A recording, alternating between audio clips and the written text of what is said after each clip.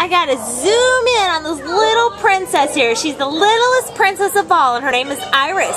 And Iris's ID number is A4783843, and she is a Chihuahua, and she weighs all of 4 little pounds. She's about 8 years old, so she's a little bit of an older lady, but you really could never tell because she's just so sweet and alert. Just a sweet little gal. She came in as a stray on December 12th from Puente, and she is just a doll baby. We think she is going to be the perfect little bag, purse, little doggy just carrying around with you everywhere, because you won't want to put her down and she won't want to be put down either. She loves to be held and cuddled.